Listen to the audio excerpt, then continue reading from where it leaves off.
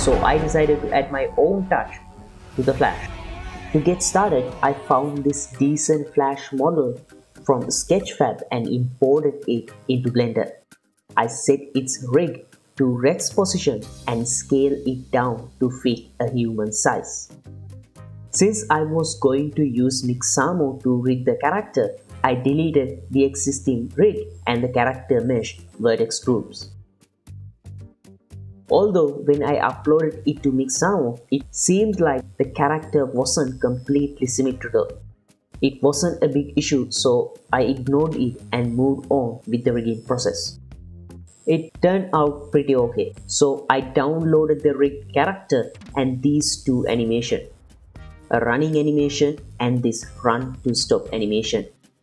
I downloaded them without the skin. Then I imported the rigged character to Blender and used the free 𝒕𝒉𝒐𝒖𝒓 add-on to create a control rig for it. Before moving on to the animation, I started working on the materials. First, I had to spend a few minutes organizing the materials, renaming them just to keep things organized. For the suit material, I wanted to create this pattern on the suit. Initially, I thought to go with a PCB pattern, but then I found this one, which wasn't perfect but would do an okay job. Then I used that texture to create variation in color, light red and dark red. Also used it to add some bumps to the material. I set the clear coat value to 1 to get that shiny look you see in the film suit. Since I am not a big fan of uniform values, I used a noise texture to create a bit of variation to roughness as well. This Flash model came with an emissive texture to add those glowing lines to the suit. I used that with a multiply node to increase its strength. For the emission color, I made it orange. Then used a similar setup for the helmet and boots material. For the gold color pieces, I again used a noise texture to modify the material. Using a color ramp, I increase its contrast and then use it to create slight variation in color, roughness and normal channels. After all this, I did some minor adjustment to the other materials and was ready to move on to the next stage.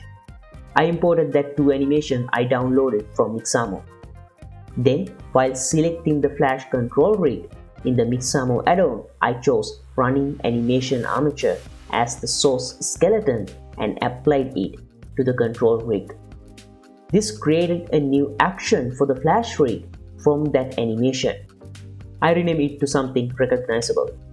Then I opened Nonlinear Editor and hit this push down button to make an action strip out of that action. After that, I could use this repeat slider to loop the running animation. Did the same process for stopping animation and got that action to Nonlinear Editor as well. Set its extrapolation value to hold forward and position the clip where I wanted the Flash to stop running. I blended both clips to smooth the transition. Since I wanted the Flash to slide a bit when he stopped, I selected that stopping action and repositioned its keyframes a bit. You can use the Tab key to go to this tweak mode. I got the Flash animations to work, but he was still running in the same place.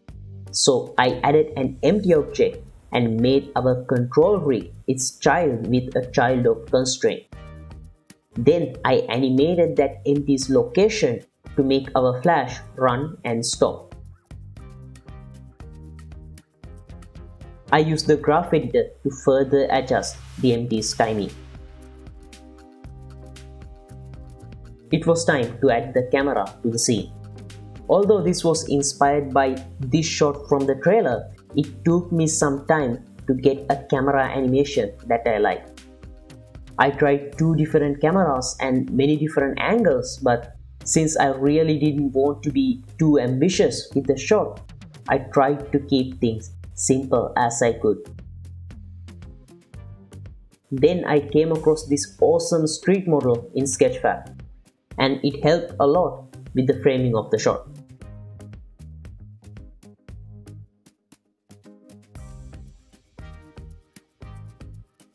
After I got the camera animation I was happy with, it was time to deal with this environment. To be honest, this model was perfect. Only thing I replaced was the road. I downloaded a road texture from textures.com and use it here. But since I was going to have a close-up of the road, I found this road texture a bit low res. So I used an asphalt texture and mixed it with the original texture to further elevate the road look.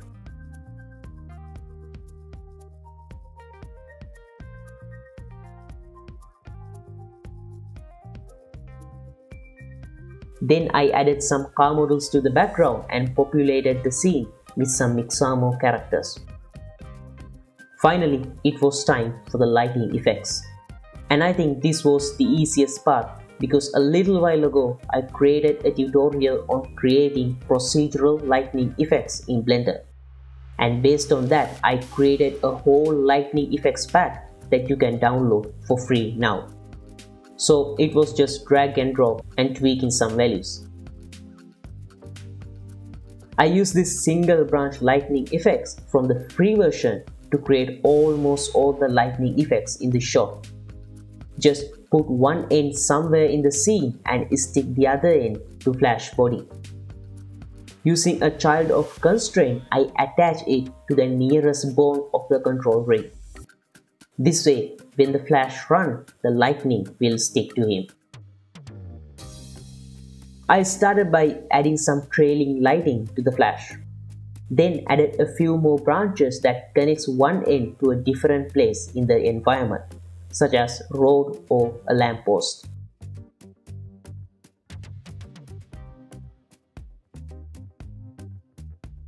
I used the striking slider to create the lightning striking effect. Initially, I only cared about placing the lightnings. Since most of the lightnings come and go, I was able to use the same lightning 2 or 3 times in different places.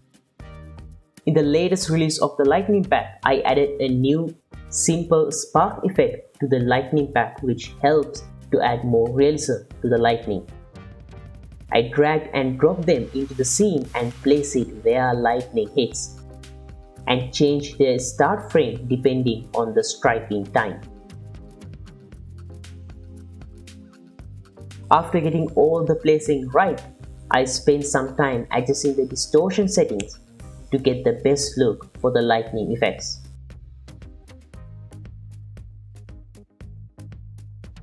These leaves from the original model gave me a good idea to add a sense of speed to the scene. So I created a new plane, scaled it to fit the road size and used a shrink wrap modifier to put it above the road surface. Added a new particle system to the plane, created a vertex group and weight painted the areas where I wanted the leaves to be, and used that vertex group as the density. Then added another new plane for the leaf object and used the leaf material from the original model. Use that as our particle mesh and tweak the particle settings to create a good simulation. Disable the emitter from render view and the viewport. To make the leaves move, I used wind force and force field effect. Since I rarely use most of these force fields, it took me quite a few tries to get a simulation I like. I animated the force field location and strength to make the leaves move due to flash speed. Then in our leaf material, I used the random socket from the particle info node to create a random hue for each leaf particle, which gave me a random colored leaves. After all that, I baked the particle scene. To improve the sliding effect, I decided to use dynamic paint to add something like drifting lines. I added some loop cuts to the road mesh to make a square around the area where Flash slides. Then create a new UV map and unwrap that square to fit most of the map. Put the rest of the mesh to a side on the map. Now I duplicated the road and isolate the square. I didn't need the rest of the mesh. Added dynamic paint to it. This would be the canvas. Did a similar thing to the flash mesh, but that time I choose brush type. Increase the sub step and bake the image sequence. And it created this image sequence. This is the same technique I used for creating this fire simulation in my previous tutorial. Then in the road material, I imported the sequence, plugged the correct UV map and changed the start frame to match the sliding. And that gave me this good old pink color for initial frames. To fix that, I used the #frame command in a value node to get the current frame and check whether it is greater than 16, because frame 17 was the starting frame of the sequence.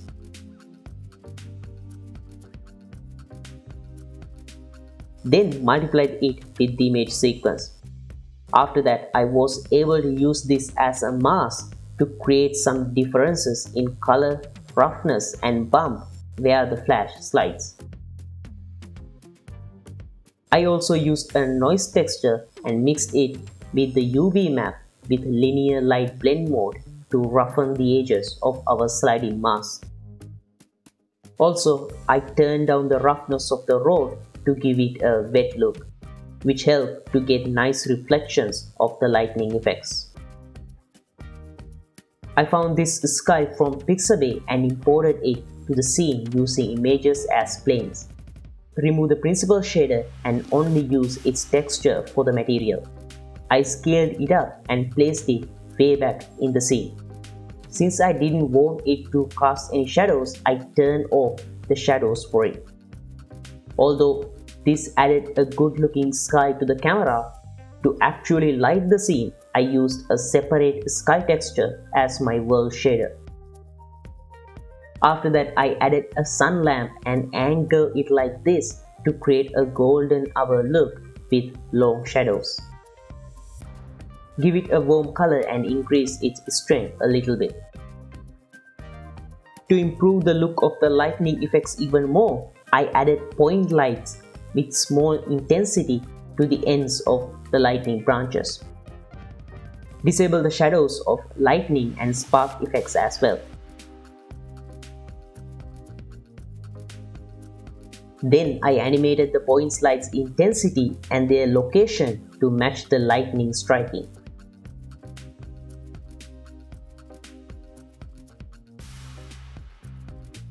Actually, it was at this moment I realized that the emissive lines on the Flash suit were very different from the film suit. I could fix this. You can also destroy everything. Not really, I just have to replace the texture. Anyway, I started painting my own texture in the texture painting mode. And since this model had no symmetry, it made the whole process twice the fun. Also, since I started working on the material again, I created a pattern similar to the suit pattern in Photoshop and used a free plugin to convert it to a seamless texture. Then use it in the material instead of the previous texture. Well, it wasn't that bad. And after all this, I rendered the animation, did a bit of post-processing, and here is the final result. Are you ready? Ready.